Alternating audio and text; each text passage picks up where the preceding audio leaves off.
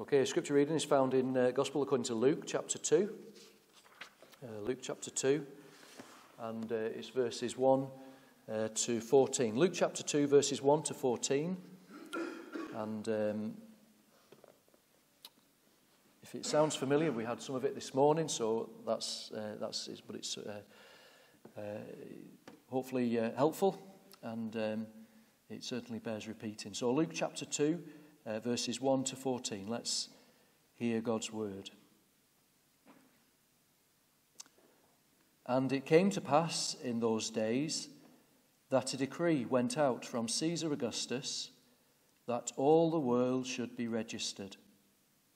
This census first took place while Quirinius was governing Syria.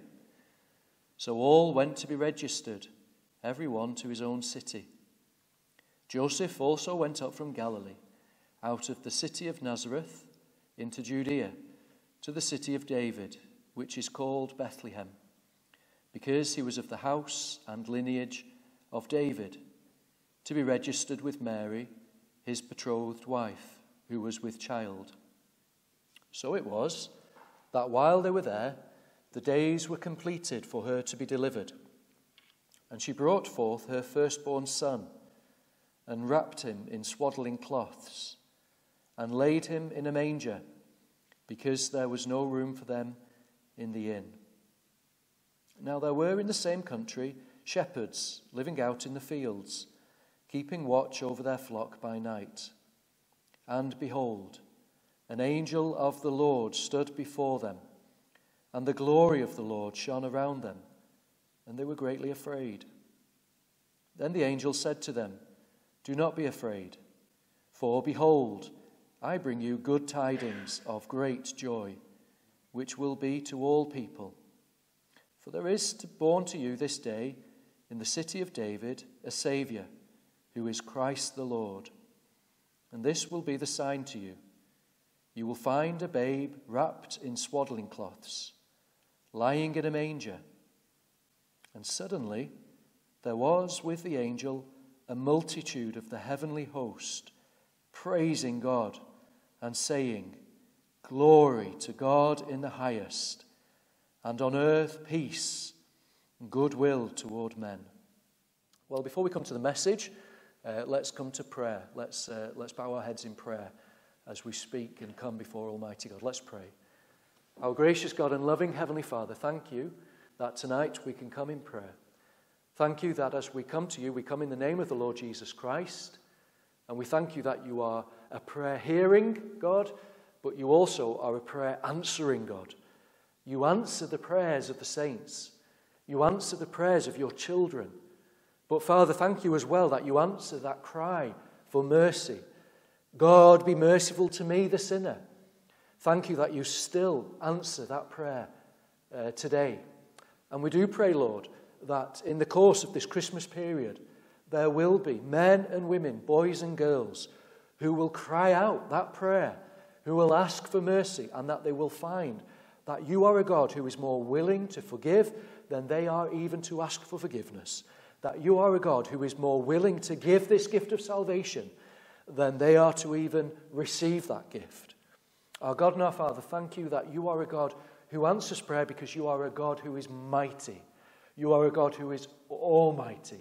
You are a God who is able to do exceedingly, abundantly, above all that we ask or think. And so help us, please, oh God, to expect more. Help us, please, to have that sense of anticipation, that sense of expectation. And Lord, we know we cannot whip that up, but we can, oh Lord, encourage one another, and all the more as we see that day approaching. Thank you, O Lord, for the fellowship of the saints. Thank you that we're able to share a meal. Many of us here were able to share a meal this afternoon in the church hall. Thank you, Lord, for the facilities to be able to do that. Thank you for the skills that you have given, the gifts that you have given to men and women within this church. And we do pray, Lord, that it would be a church where gifts are used and utilized. And so to that end, O Lord, we pray that each one of us would consider what gifts we have where we can serve you. Father, we thank you for the privilege of serving you. We thank you that we are saved in order to serve. And it's not a duty in so much as a chore. It's a delight It's a responsibility, yes, but it's a privilege, and a superabounding privilege to be able to serve you, the King of Kings and the Lord of Lords. Thank you that you've chosen the weak things of this world to confound the wise. Thank you that we can be useful instruments in your hands. And Lord, we pray that even as was read at the start of the singing together, that all the different instruments in the Old Testament, and tonight we've had a keyboard and our voices as instruments, yet Lord, we can be instruments in service to you. And Lord, when we serve you with a glad heart, we make a joyful noise. We are, Lord, a good tribute to you and a tuneful song to you, Lord. And we do pray that we would be thrilled with the reality of serving you. And yes, Lord, there are times when we are weary in the work, but we're not weary of it. There are times when we are tired. There are times when we are cast down. All the different situations, Lord. We think of our brother Paul, who went through all of that. And yet ultimately, Lord, you are on the throne, and you give grace, and your grace is all sufficient. And Lord, we think of our brothers and sisters perhaps in other churches. Maybe there are many fellowships perhaps who aren't meeting tonight because there aren't the numbers that maybe, or there's that sense of being down because it's a day of small things. Oh God, please help them. Help us to have our eyes lifted to see that you are still on the throne, that you are mighty and mighty to save, and that there is this glorious good news that is as relevant today as ever it has been. There is this glorious invitation to come to Jesus, and it is still an invitation that requires a response, and it is still an invitation that is valid. It has not expired. There is still hope. There is still hope in Jesus. And so, our God and our Father, we pray for our brothers and sisters up and down this land, and indeed around this world. We pray especially for the persecuted church. We thank you, Lord, for the grace that you give them. Oh God, what a testimony to see your grace at work in that place, in those situations. And Lord, we thank you that you are still building your church. Father, thank you that your Son promised whilst he was on this earth, and we plead that promise, we hold him to that promise. He said, I will build my church, and the gates of hell shall not prevail. And thank you that the kingdom of God is being built, and that one day King Jesus will return. And we have this hope in our hearts even tonight. We have this expectancy. We have this glorious hope that Jesus is coming again. And so we thank you, Lord, that the best is yet to come. For the believer tonight, the best is yet to come. But Lord, we are mindful that not all tonight may be believers. And so we pray, oh Lord, that it would be impressed upon our hearts the reality that those who are on the broad road that leads to destruction dare not breathe another breath without being right with you. The fragility of life, Lord, the vulnerability of life. But that those who are on that narrow way, they are on that narrow way that leads to eternal life. And yes, few there be that find it, but Lord, you are able to save to the uttermost. A countless number, a number that no man can save, no man can number. Lord, you alone can save. You alone can rescue. And so to you, we give you the praise tonight. We just give you all the glory and all the praise. Please help us, Lord, in this. Help us to sing our praises out to you. For you are worthy. Worthy are you, O God, Father, Son, and Holy Spirit, worthy of praise tonight. And Lord, thank you that our tune will be in heaven, worthy is the Lamb. And thank you that we are celebrating the birth of the Lord Jesus Christ at this time of year. And thank you, Lord, that next week we'll be able to gather again. And we do pray, Lord, even this week for the meetings and on Sunday for the services, and the Sunday at 4 for the carol service. We pray, oh God, that you would presence yourself. You would own those meetings.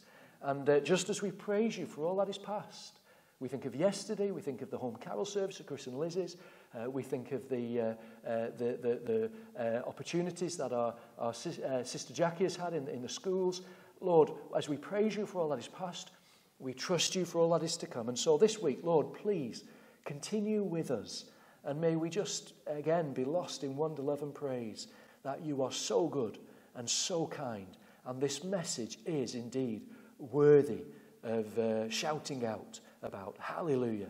What a Saviour we have. What a friend we have in Jesus, in whose name we ask these things tonight. Amen. Amen. Okay. Amen. Good. Well, we continue our studies in the songs, the Christmas songs, as we call them, songs of praise. And we've looked at, whose songs have we looked at? We've looked at Elizabeth's.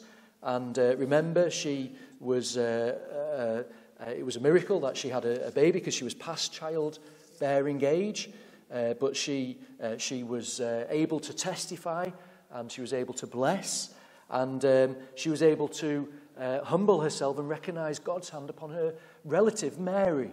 And then after that, Mary's song, the Magnificat, the word to magnify. That's where we get that word. And Mary was one then who magnified the Lord. And she was humble. Why is she so favored? And the Christian can say that. Why am I so favored? Why, O Lord, such love to me? And then we saw last week Zachariah's song. Zachariah, the father of John the Baptist, just as this baby, as he's being born, you would be forgiven for thinking that he would be just full of it because his lad's just been born. He'd be singing about his lad. Well, he was full of it in terms of that God had blessed him abundantly, and that God was bringing to fruition this plan of redemption, and that his son was going to be a cog in the wheel, a forerunner of the Lord Jesus Christ. And his son was going to be saying, "Behold the Lamb of God who takes away the sin of the world." And we've seen that there are similarities in these songs and there are differences. And we've sought to apply it each week, broadly speaking, to those words that we find in Paul's letter to the Ephesians. And chapter 5, verse 18, "Do not get drunk on wine, which leads to debauchery. Instead, be filled with the Spirit. Speak to one another with psalms, hymns, and spiritual songs. Sing and make music in your heart to the Lord, always giving thanks to God the Father for everything. In the name of our Lord Jesus Christ, submit to one another out of reverence for Christ." And we've seen that our experiences as Christians, we have a testimony. We have a reality in our lives that God, by his Holy Spirit, lives in our lives. And we can testify to it. And there's an authenticity to our testimony. We don't need to be like double-glazing salesmen. We don't need to try and just present it in such a way. We have nothing to hide. And the more people will inspect our lives, yes, they'll see that we fail, but that the one who is enabling us, he never fails. He is faithful. He cannot deny himself. And we will see that we'll be able to sing of our experiences, the experiences of what God is doing in our lives even now. And we'll be able to be benefited from other people's songs, from other people's testimonies. And when we see someone being used by the Lord or being dealt with by the Lord, we're able to praise God and the corporate element, you see. And so tonight I want us to look at the angels' song. And really it's the heavenly host's song. It's the song of the heavenly host. Because with the account of the shepherds, you have the first angel come onto the scene. And one commentator says God was kind here, because if the heavenly host had come on, the shepherds would probably have collapsed, all of them at once. So you have the angel first with this message. And we heard, didn't we, this morning, it's the gospel message that finally Messiah has come, that finally a Saviour has been born, the one to whom all, since Adam and Eve, have been waiting for, generation after generation after generation.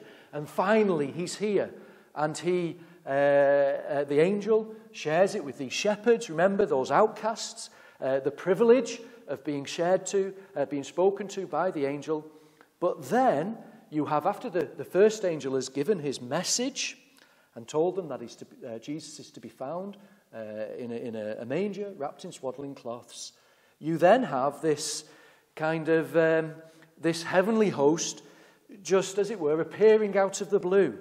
Because in verse 13 it says, of Luke chapter 2, suddenly. And it's the suddenness of it. A great company, a multitude of the heavenly host. And we're not told what they looked like. We know, don't we, that these were mighty creatures, angels, because oftentimes people were fearful in their presence. And we know in the Old Testament there were cherubims and seraphims And we know that they're different creatures because of different names. We know of Michael, we know of Gabriel, so on and so forth.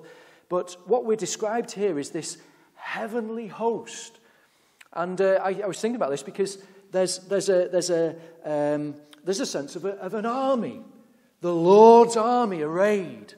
And have you ever seen on films, maybe those epics, where an army is lined up, and perhaps you have the cavalry and the sun shining on the helmets. Perhaps you have the banners flapping in the breeze. Perhaps you have the bowmen with the arrows at the ready.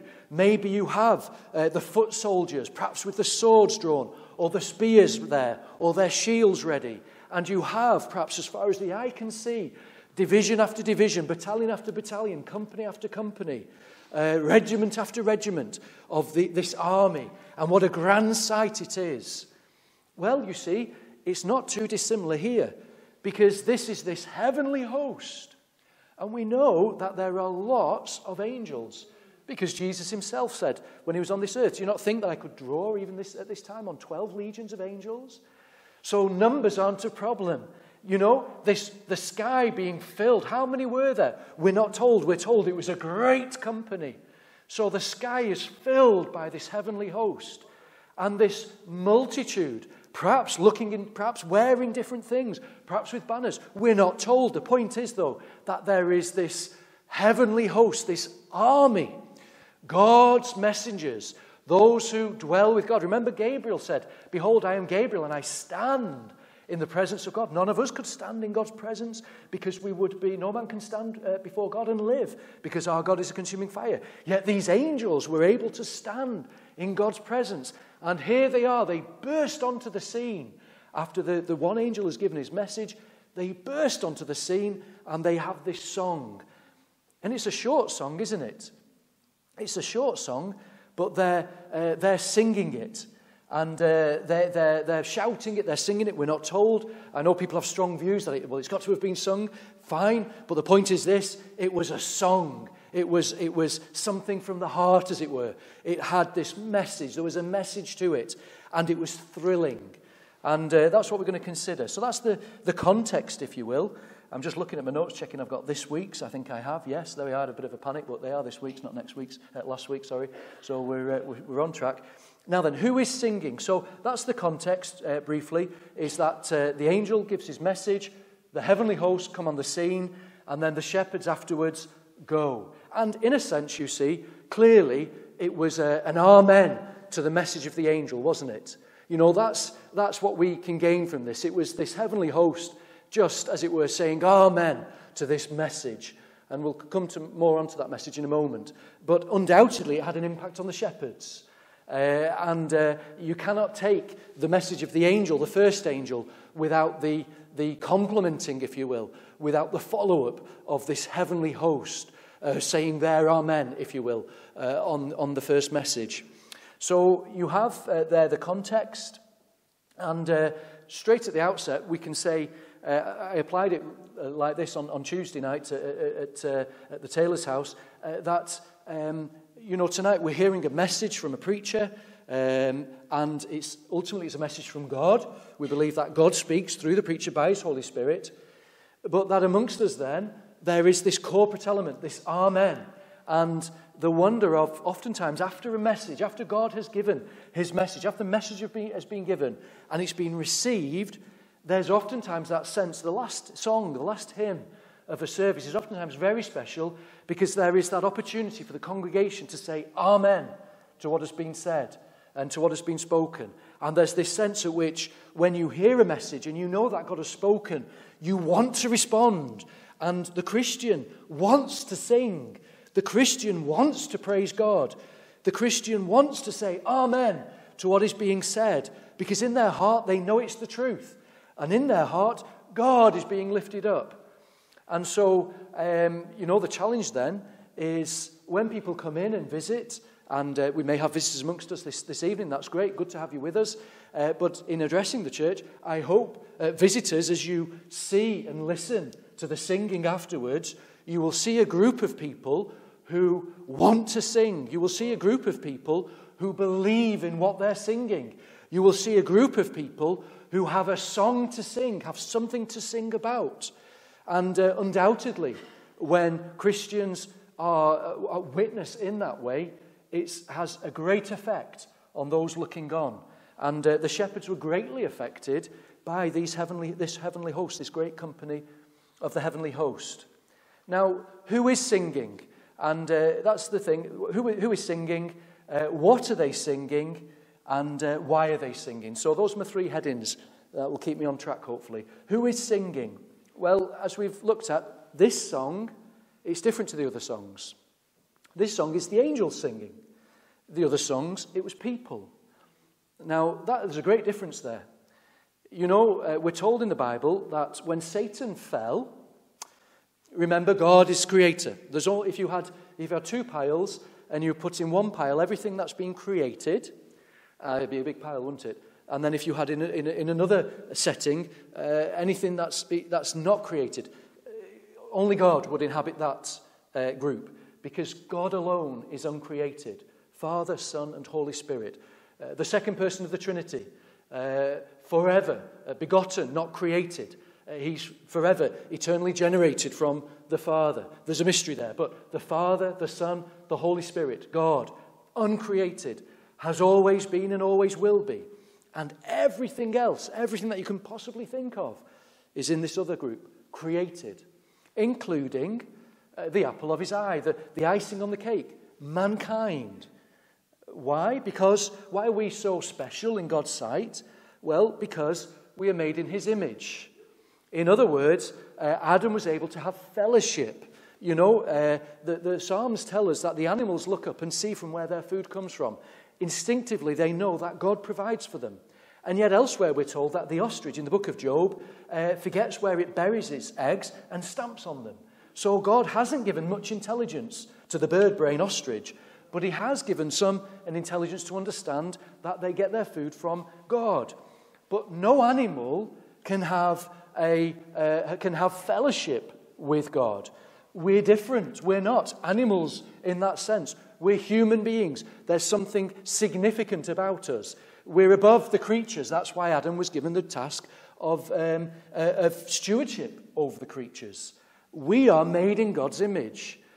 That being so, because we have a soul. We have Adam and Eve were able to fellowship, commune with God.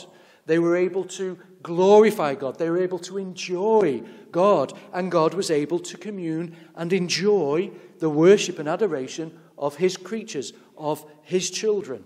And, sin came along, we know that, don't we? And wrecked that relationship. And this glorious gospel is the good news that there is a way, that God has found a way to bridge, to reconcile man to God, so that we can have fellowship with God, so that we can worship God, so that we can come back into his presence. And it's only through Jesus. It's only through being washed by the blood of the Lamb. But the angels, you see, are different creatures altogether. But they are created. And we're told that when Satan, who was one of the three archangels, when Satan rebelled against God and Satan looked at himself and God created him magnificently.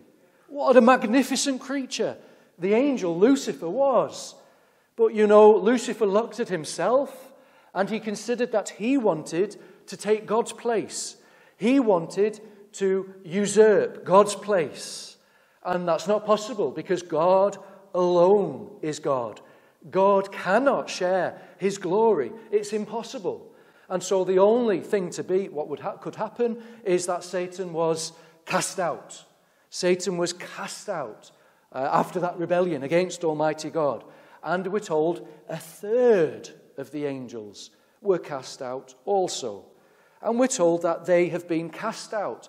And one day there will be that full and final judgment. And we're told that for them, there is no hope whatsoever. There is no way of reconciliation for them. They are absolutely and utterly lost. And there is no opportunity for them to be reconciled to God. But the remaining 2/3, they have continued. Since they were created, they have continued to worship God, They have continued to sing his praises. And now and again in the scriptures, we're given glimpses of it. And just as at this point we're given a glimpse of it, it's a wonderful glimpse. Because what we see is, we see a group of creatures who have always been with God. Since their creation, they've always been in God's presence. And you get a glimpse of the fact that they're bored by it? Not at all. These angels are positively popping.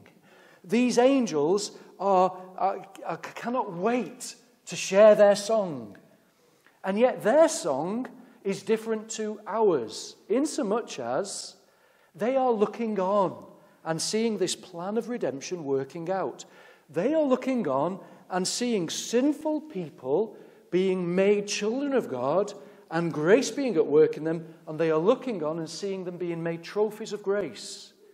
But they themselves are not participants, in a sense, of this redemption. They are not, through personal experience, singing about a Redeemer saving them, because they have never fallen. And so they are looking on. It's a different perspective, if you will. So, in a sense, not better or worse. Maybe you take issue with that. Maybe you say, well, it's not as good as ours. Okay, fine. But the point is, there's a different perspective here, different to what's gone on before. So it's angels who are singing, not people. And these angels are in a unique position because they have always been in God's presence. And the Old Testament points to the wonder of that. You know, our God is a consuming fire. Who can see God and live? And yet these angels have been in the presence of God for all of their existence. And they not only live, they thrive. And they not only thrive, they are thrilled at being in the presence of God. And so that gives us a glimpse of just the wonder of being in God's presence, of being in God's company. These aren't angels that are bored and are fed up. These are angels that are just absolutely thrilled and enthralled with what's going on. And another difference, another thought with this is that this is a very short song. And we've shared, haven't we, over these last few weeks about, we're to speak to one another, psalms, hymns and spiritual songs. And it's just lovely the fact that though this is short, we can say it's very, very sweet. It's not lacking in content. There's a powerfulness here to this song. And I would just encourage, when we think of prayers, recently a brother said, well, I don't know what to pray. I don't feel I can pray. And it was just the usual advice, the encouragement to just pray one thing, pray something that's on your heart. Give thanks to him, to God, for saving you. And so at one of our last growth groups, our brother did. And it was a great encouragement to those that were there. And he was able to pray. So too, friends, with this song, if you will, this testimony of worship, this petition of praise, each of us who are in Christ are able to sing to his praises. And in fact, God demands it. And this is another difference, if you will, to the others, is that this is a communal song or a corporate song. I like to think that they, just as you have the different divisions of an army and the different kind of types, infantry, cavalry, all the rest of it, or tanks nowadays, that type of thing. So too in a choir, this choir of angels, you have harmony, don't you? You have maybe the trebles, the altos, the basses, the tenors, and there's this lovely harmony. Well, I like to think of them having this. It was a harmonious. It certainly wasn't discordant. It was harmonious, but it also was in unison, inasmuch as they were absolutely one in their song. But it was a corporate song. It was communal. There was myriad number of voices. It wasn't one person like Elizabeth or Mary or Zachariah. It was a distinct, massive number of heavenly host creatures singing or speaking praise of God. So there are differences then with the song, the other songs, but clearly there are also similarities. So what are they singing? Well, glory to God in the highest, and on earth peace to men on whom his favour rests, or, and on earth peace, goodwill toward men. And we'll come on to the textual variants in a moment, but let's look at the first line first. It's speaking of glory to God. And this is the most important, friends. This has to come first. Why are we gathered here tonight? We're gathered here to worship God. Why has God the big question now, why has God come up with this plan of salvation? You know, he could have just left us be. When we rebelled against God, he doesn't need us. He's not a needy God. He, the Father, Son, and Spirit, have perfect communion with each other. There is an overflow of love towards one another. We aren't there to meet a need, so to speak. But God has chosen to demonstrate his glorious, his vastness, his love.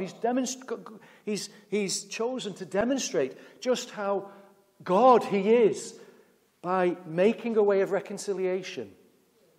And so, first and foremost in our lives is for us to give him the glory that is due to his name.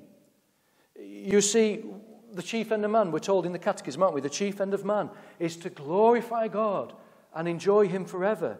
That's our chief purpose in this earth, is to bring glory to God. You see, we're bringing God glory tonight by gathering together to worship him. And you maybe listen to the voice of the evil one to say, well, what much use is that? You know, the football stadiums are fuller than this. It doesn't matter, friends. God is delighted. God is delighted to hear his children's praise tonight. And it's our chief purpose. It's our chief purpose to bring glory to God. And then the second phrase, moving on, and on earth peace to men on whom his favour rests. Or, as it says, on earth peace, goodwill toward men. Now, the reason for the textual variation is simply one letter in the Greek, and it depends which manuscript you look at. But do you know it's both or and? Some commentators take a position, and in terms of it's either one or the other. We're not going to get kind of caught up on that tonight. One is emphasizing the fact that this message of goodwill, those who hear it and respond, they're the ones who find favour with God, or it's favour on those whom it rests. The other variation is more that this is just this message that is for all and sundry, as it were, and it's this goodwill towards all mankind, and the both are true. You know, the reality is that for God so loved the world. The reality is that this Christmas message is for every person we come into contact with. That we are to be absolutely indiscriminate in publishing abroad the sinner's friend. That in this room I can say, hand on heart, this message is for you. And it doesn't matter where you've come from. It doesn't matter what you've done. It doesn't matter what you know. It doesn't matter what you think you know. It doesn't matter whatever your situation or your background or your culture or your gifts or whatever it will be. This message of good news that there is a Saviour born for you, that there is a way of reconciliation, that there is a gift of salvation to be received this Christmas time, is for each one of us. And yet the reality is, as we heard this morning, that it's not enough to just hear this good news. It's not enough just to hear it tonight. You know, it's not enough just to go from here saying, I've heard this good news. There must be a response to this message. There must be a response to hearing the good news. And we know, don't we? We heard it this morning. The shepherds responded. The shepherds responded to the good news. And they went and found Jesus. And you too, friend, my friend, this evening, if you haven't responded to this good news, you must do. Because it will do you no good unless you respond. And so God's favour is on you when you respond. So respond. Is God's favour on me? Well, have you responded? You know? So this is also the point then. That glory to God in the highest. And, you know, this glory to God in the highest, salvation, points to the magnificence of God. What a God. Who would do this? What a God God is. That he would find a way of reconciliation for sinful man. Think of it. Us, we're not even these mighty creatures. We're these little people, as it were. We're like drops in the ocean, nations are in a bucket, like nations in a bucket in God's sight. God is so vast and massive. We're so small and itty-bitty. And yet, God demonstrates his love toward us. And yet, while we were sinners, Christ Jesus died for us. So this glory, what glory this gives to God. The angels are looking on and going, glory to God in the highest. This plan of redemption is unfolding before our very eyes. They've seen, they've witnessed, they've been alive for all of the generations from Adam right now through to John the Baptist, and indeed Jesus himself being born onto this earth. They know that this baby is the Son of God incarnate. They know that he has left the glories of splendor. They know that this is where the rubber hits the road in terms of the redemption unfolding of the plan. They know now that things are going to happen. We don't know how much they know, but we know that they know certain things, and they're privy to certain things, and they're witnessing certain things. They're looking on at certain things, and they're just amazed. And they're bubbling over saying, glory to God in the highest. But yes, the consequences of this also is that mankind, almost if we could put it in paraphrase, mankind, you do not realize how amazing this is for you guys. We see what's going on in heaven. You don't see it. We're witnessing Almighty God, and for all of our existence, which has been thousands of years, but we're in eternity, so it's like that. For all of our existence, we're seeing this Almighty God, and we're just in wonder, love, and praise. But now we're seeing something unfolding, and we cannot contain ourselves. The whole company of the heavenly host have sneaked out from heaven to appear to these shepherds and to sing their song. Why? Because listen, you've got to understand that this message, this gift of salvation to you, you are so privileged. Because there's a third of the angelic host who left, and they haven't got that. They've gone.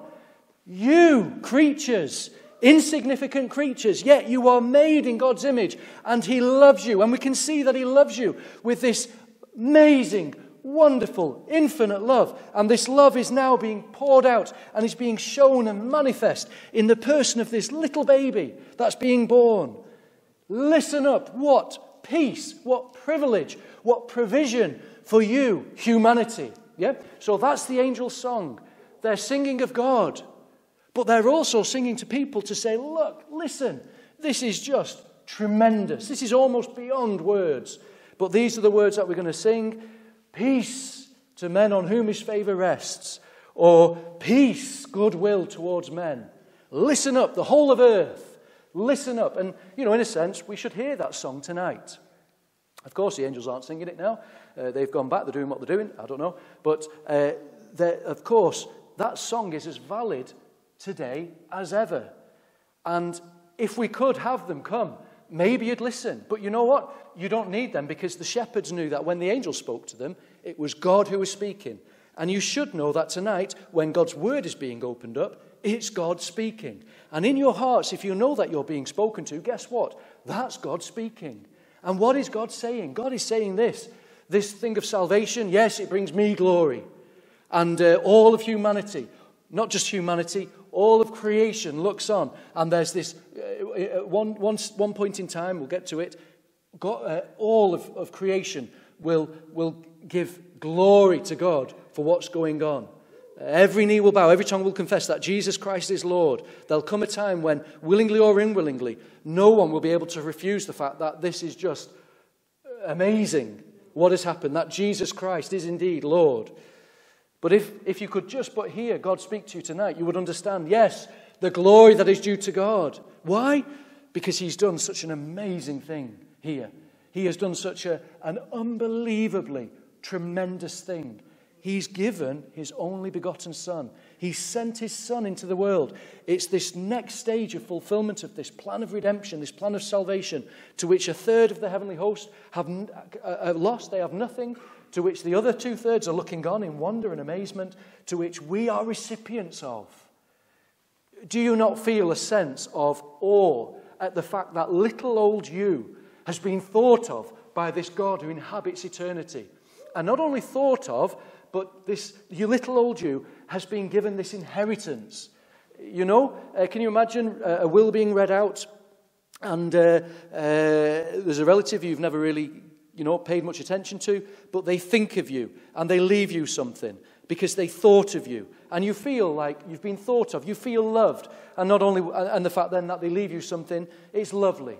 Friend, God himself has thought of each and every one of us. It tells us when Jesus was on the cross, he who for the joy that was set before him endured the cross,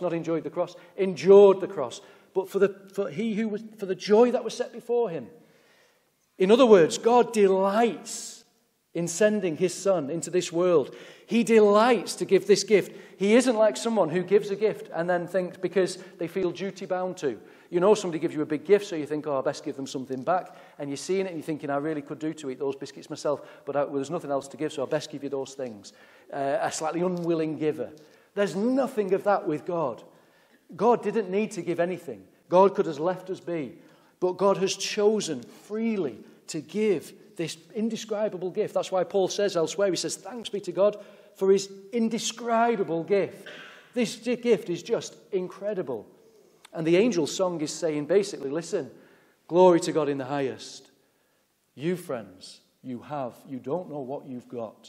You do not realize just what you've got. And I think the Christians here can testify to the truth that we heard this morning, didn't we? The preachers who look at the nativity year after year after year, find that they're only dipping their toe in it, and that is thrilling, and there's more, and there's more, and there's more. Absolutely. Christians can testify to the fact that as they learn more of God, as they learn more about themselves and what they've been saved from, as they learn more and more through experience how much God loves them, you know, you think, wow, I didn't know the half of it before. I'm learning. And that's the experience of the Christian, always learning at just how wonderful God's love is towards us. And so the angels are saying this. That's the message, if you will, of what the angels are saying. There's this great and glorious gospel that brings glory to God, and it brings this supreme benefit to people of peace with God, of reconciliation with God. And it's purely God's favor. It's purely God's generosity. I mean, these words don't do it justice, do they? But the point is this, the angels are trying to sing about it. They're exploding with singing. So what are they singing? They're singing of God, of his redemption, and they're exploding with praise. They're singing, this points to their experience of God. You know, they've seen God every day of their existence, and what do they say? Glory to God in the highest.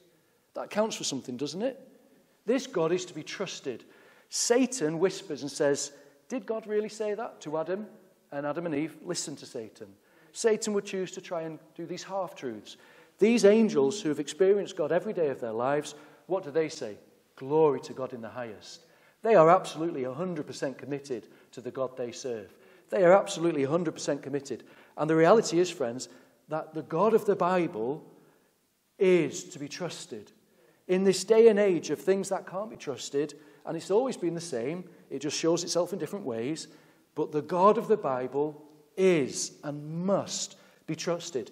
The message of the Bible, the message of the good news of the gospel of Jesus Christ is to be believed. Why? Because it can be trusted. Why? Because it's true.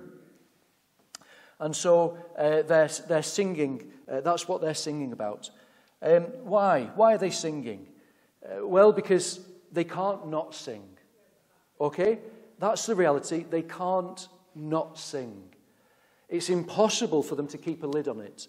You know, I almost get the impression, and don't take me literally at this, but, you know, a chief angel, once they've sung the song, they've got a verse in, and then the one who's chief on the rota or something for that night's shift says, hey, get back to work, and they go back into heaven.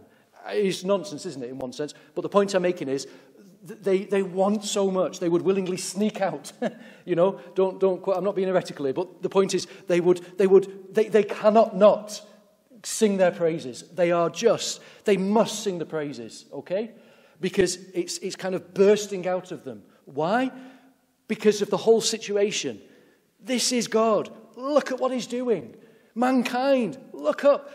You know, I get the impression that if they could have done, they would have gone knocking on other houses. They wouldn't have needed knock. They would have just gone around the whole world singing until everybody was up. Because this message must be heard. Because this gospel is just unlike anything else. And that, friends, is the reality of the gospel. There is no other name given amongst men under heaven whereby we must be saved. This message of salvation, Paul said, I preach nothing but Christ and him crucified. The reality is, friends, that this good news is the only good news, ultimately, that we have in this world. Because it's talking about our eternity. It's talking about our relationship with our Maker. It's talking about our salvation. It's talking about our rescue from an everlasting destruction and our salvation to an everlasting life. It's talking about peace with God. It's talking about being an inheritor of eternal life. It's talking about being a child of God, where once we were children of the evil one. Those who have fallen, like the angels, the third of angels, we've fallen too. But for us, there's a plan of redemption. For them, there's not. For us, there's a plan of redemption. And redemption not just to a position of okay, but more blessings now than even Adam and Eve lost. Because in a security, a peace, an eternal peace with God, so that when we are with him in heaven, or on that new heavens and new earth, when we are glorified, we will not be able to sin. We will be in God's presence. We will be able to stand and bear the holiness of God, because we will be made perfect. There'll be no presence of sin in us. We will be free from the penalty, power, and pollution of sin, and there'll be no presence of sin in us. So, there is no better song. There is no better message. There is no better news in all of the world. I mean, just think of it for a moment. If we could, this truth to powerfully hit us as it's powerfully hit those angels, we have the truth. Just think of that now. Because imagine all those great minds, all the Einsteins, all the Galileos, all the other scientists that are boffins, all the other Nobel Peace winners, all the governments, all the rich techie people, all of the sportsmen, all of the people with their own opinions and all of that. So what? It's nothing. Nations rise and fall. There is a drop in the bucket to God. It says nothing compared to this message, this gospel, this good news is the good news for all of humanity. And if we don't respond to it, Houston, we do have a problem. In other words, never mind what's going on in our life. Never mind what's going on in our history. Never mind what generation we're in. Never mind what nation we belong to. Never mind what our interests or our family or our life. Everything stops. It's this news stops the traffic. This news stops the world spinning. I almost have a thought that maybe one day when we see God and what he did, that the world will have stopped. Because God can do it. In other words, everything stops for this. And that's kind of what the angels are wanting to say. And this is surely the experience of the Christian. Our world was turned upside down. I once was dead spiritually, but now I'm alive spiritually. I once was blind, now I can see. I once was in darkness, but now I'm in the light of the world. I once was an enemy of God, but now God's Spirit reigns and lives within me. I once was at enmity with God, now I love him. I once was in chains to sin. Now I don't need to sin. I still do sin at times because the salvation hasn't been fully wrought out. But I am delivered from the dominion of sin. I have been placed on the rock. I am in the kingdom of God. I am under new management. I'm under new ownership. I serve King Jesus. There is nothing else that compares. What else is it that compares with such revolutionary news as this? There is nothing. Because we're talking now about eternal things, not things that are seen, things that are unseen, not things that are temporary, things that are eternal. And this is true of the Christian. And so the Christian's response must be surely to sing about it, to shout about it, to declare it, to witness to it. There's a lesson here, I think, because in this day and age, we're in what we call a tolerant society. I mean, there's a little irony because never have we been so intolerant, really. But nevertheless, and we're in a nation certainly where we've got noise pollution, and we're mindful of not waking the neighbours up and things like that, and being a nuisance and all the rest of it. We're aware of the fact that everybody's kind of a bit stressed and a bit highly strung. This is just the generation that we're in, and mental health issues and all the rest of it, and these things are real and all the rest of it. But the temptation then is to kind of almost hunker down and just kind of keep quiet, or just kind of watch our P's and Q's, or just make sure that we're not too offensive to anybody, and not to kind of offend and all the rest of it. And there's a measure to which, fine. But the point is this: these angels didn't give two hoots about what anybody else was thinking. These angels, they weren't being offensive at all, but these angels just had to sing. They had to shout. They had to give their song. Why? Because they had something to shout about. And I think the point is this, is if we realize just what this message means for all of humanity, if we realize just what is in front of us, Christians now, if we realize just what this good news is, that this is dynamite in our hands, that this is gold in our hands, that this is precious, this is the elixir of life, this is the holy grail, this is whatever else people want to try and find and spend their lives looking for. This is it. Everything else fades into insignificance. If we know we've got it, we must share about it. We must tell others, just as the shepherds did later on. I just think we've got the angels here to give us a good example, because they did it communally. They did it corporately. It didn't take a long time, but they were bursting forth. There is a sense in which when people see Christians believing this themselves, and as it were, just being, and we do believe it, don't we? But there's times when the truths of the gospel powerfully affect us. We may have been a Christian 10 years, but then God speaks to us and we're powerfully affected by the truths. And these eternal truths just become so very much more real than ever they have done. And that's God at work, isn't it? And when God is at work and God powerfully affects us, and we are just amazed afresh with the freshness of this. In this day and age, where there's lots of people making a noise about not a very lot, there's a lot of people's opinions, when actually we don't really want to hear people's uneducated opinions or ill-informed opinions, where everybody's got a lot to say about not a lot. This is something where actually we should stop the traffic for and not be ashamed of it, because this is something that actually will impact and is the truth and does matter and is worthy of being heard. So the angels, why have they come? Why are they singing it? Because they've got to. They've got to sing this. They've got to say amen to the message. And, the privilege of being a Christian is that we can say amen to this message. We can declare, whether it's together corporately in song, whether it's individually to our neighbours, we have something to share. We have something to declare.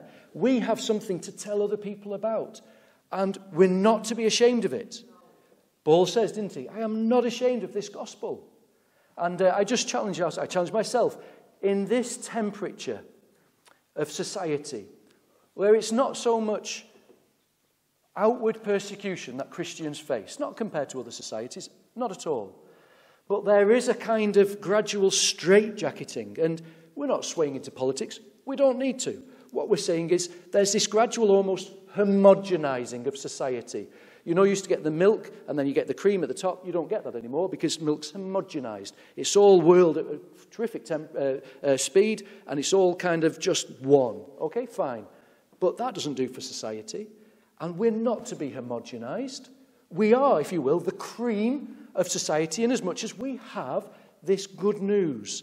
And we are to be separate. We are to be clear and distinct. And we are to say this news, and it is distinct from anything else that is there. And if somebody says, oh yes, we're to declare it in such a way, with such fervour, with such enthusiasm, with such desire, that actually by pointing that straight stick, everything else will show itself to be crooked. This alone is the truth. Nothing else compares. There's nothing else that comes even close.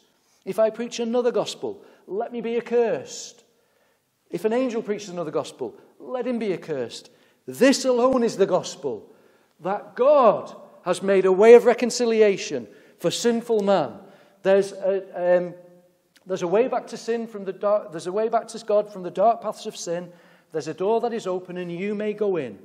They may go in. We all may go in. At Calvary's cross is where you begin when you come as a sinner to Jesus. Have you experienced this for yourself? Have you got that same song? Do you know that you are so precious in God's sight? Have you received the gift of salvation?